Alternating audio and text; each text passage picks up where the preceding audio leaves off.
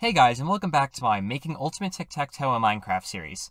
Last episode I covered making combinational logic for the output display. In this video I plan on building the combinational logic. I had quite a few people ask me why I made the inputs the way I did, since the display could be wired with about half the inputs I'm using.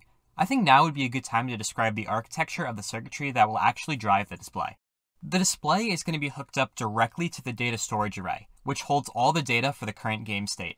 The array will hold the data in the exact way I've designed the board to accept the inputs. 2 bits will be reserved for each piece, and 2 bits for each local board. This design is easy to read and write to, since there's a clear separation between every pixel and every local board.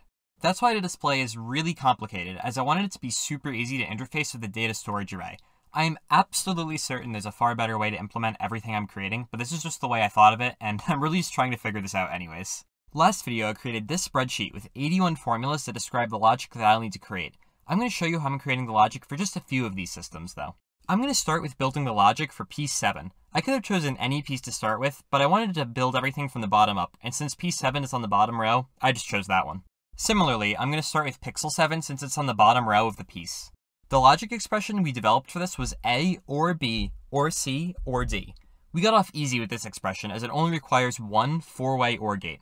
To build this, I'll put 4 stone blocks down and label them with A, B, C, and D to show that those are the inputs. Now it's time to place a circuitry to OR them together. In my second episode, we covered how to make different logic gates, and I showed how to make a 2-input OR gate. Well, I hinted that we could expand it to as many inputs as we wanted. To do that, every input needs to be buffered. This prevents backfeeding from one signal into another, which can be problematic to say the least. One of my commenters pointed out that I could use slabs to create 0-tick buffers, since signals can only travel up a slab and not back down. Now this is way better than repeaters, which require a single redstone tick of delay.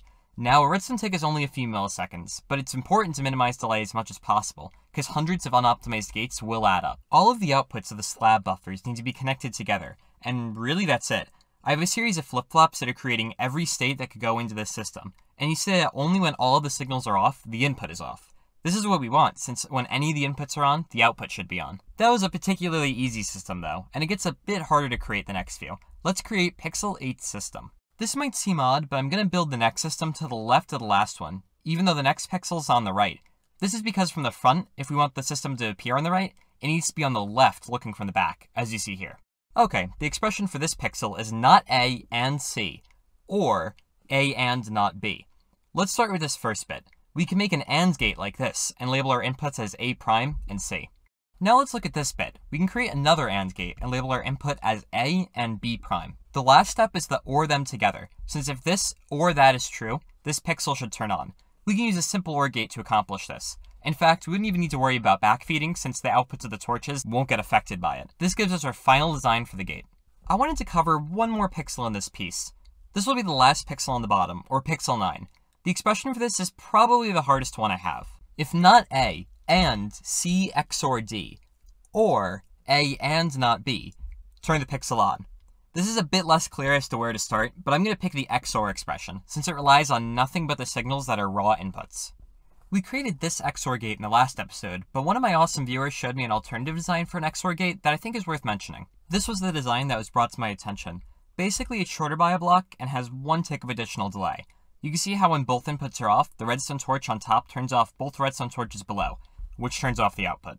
If either input is turned on, then the middle redstone here also turns on, since it gets powered by an adjacent block. This powers the block that the central redstone torch is on, which turns off that torch. The active input then powers its redstone line, which turns off one torch. This means that the other side isn't getting powered, so its torch stays on. This torch then powers the output. If both inputs are on though, then both redstone lines get powered, which turns off both torches, depowering the output. This design is nice in that it's a block shorter than mine, but it does have an extra redstone tick of delay due to these repeaters. Because I'm trying to minimize delay as much as possible, I'm going to be using my design, but I thought this new one was definitely worth mentioning. Here's my C XOR D expression here. Next up is the AND between the XOR and not A. We can just use the output of the XOR as one input, and not A as the other input to this AND gate. Now we have the A and not B. I'll just use another AND gate and add A and not B as inputs. Now we just need to OR these expressions together, and we don't have to worry about backfeeding since they're going straight into torches, so we can just connect them right together. Alright, now we have the 3 pixels done. Here I finished all of the gates for the pixel, and I'll do a quick demo with the input lines up here. So with all the lines off, we said that nothing should be displayed, and test seems to be happening. So with just D on, we should see an X. With just C on, we should just see an O. With C and D on, it's an invalid state. The pixel can do whatever it wants since the computer will literally never ask for this state. The same is true if B is on and A is off, so the next 4 states are all invalid.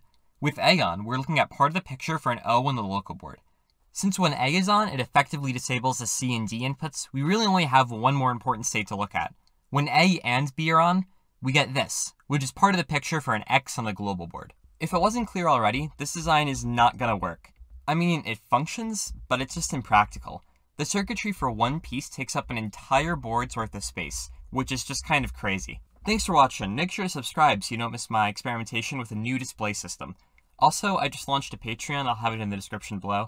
So if you guys want to support me, you can also get content early for like $3, so yeah, you can do that. If you have any questions or comments, feel free to ask below. Until next time.